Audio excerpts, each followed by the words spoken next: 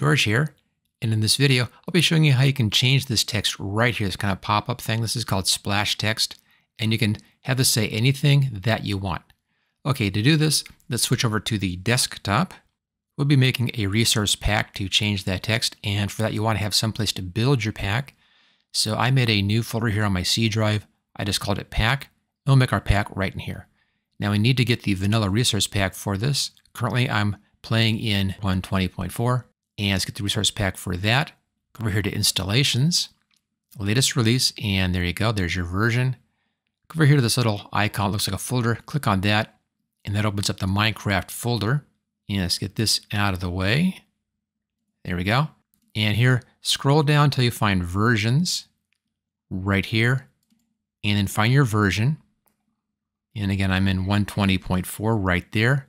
Open that up, and you should see two files, a jar file and a JSON file. If you're seeing two files but nothing at the end here, then go up to the View tab, come down to Show, and click on File Name Extensions right here. If you're in Windows 10, this is Windows 11. If you're in Windows 10, go up to the top, click on the View tab at the top, and same thing right-hand side, put a check mark next to File Name Extensions, and you'll see those. If you're only seeing one file here, you're only seeing just the JSON file, then launch Minecraft and go as far as the title screen. That's when the jar file is downloaded. Okay, let's take this. I'm just going to right drag it over here and choose copy. Make sure you don't move it, just copy it. You can then get this out of the way, and then click into the name, click in a second time, backspace over the jar, and change that to zip. And then mix it into a zip file, and then right here, click on yes. There we go. It always was a zip file, just a different name on that. We can now open this up, right click, come down to open in new window, and it gives you a floating window just like this, making it real easy to drag and drop. Now the first thing we need in here is the pack.png file, and it's on this first page. Let's just scroll down to that, and it's right there. Same thing, right drag it over here and copy. Let's now scroll back up to the top again, go inside of assets, go inside of Minecraft, and right here you'll find a folder that says texts. Go inside of that, and you want this one right here, splashes.txt. Let's just right drag it over here and copy. That's the one that we're changing. Now we also need to copy this folder structure up here, the assets, Minecraft, and texts. We need that over here. So click on new folder. First one's assets. Let's go inside of assets and make a new folder in here. This one is Minecraft. Inside of Minecraft, and one more folder, and this one is texts. There we go. Inside of here is where our final file would be going when we're ready for that.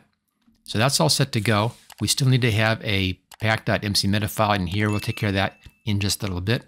I'll close the zip file down. Let's go ahead and open up the splashes text. And it's opening up here inside of Notepad, and that's fine. One little trick on this I'll show you in just a bit.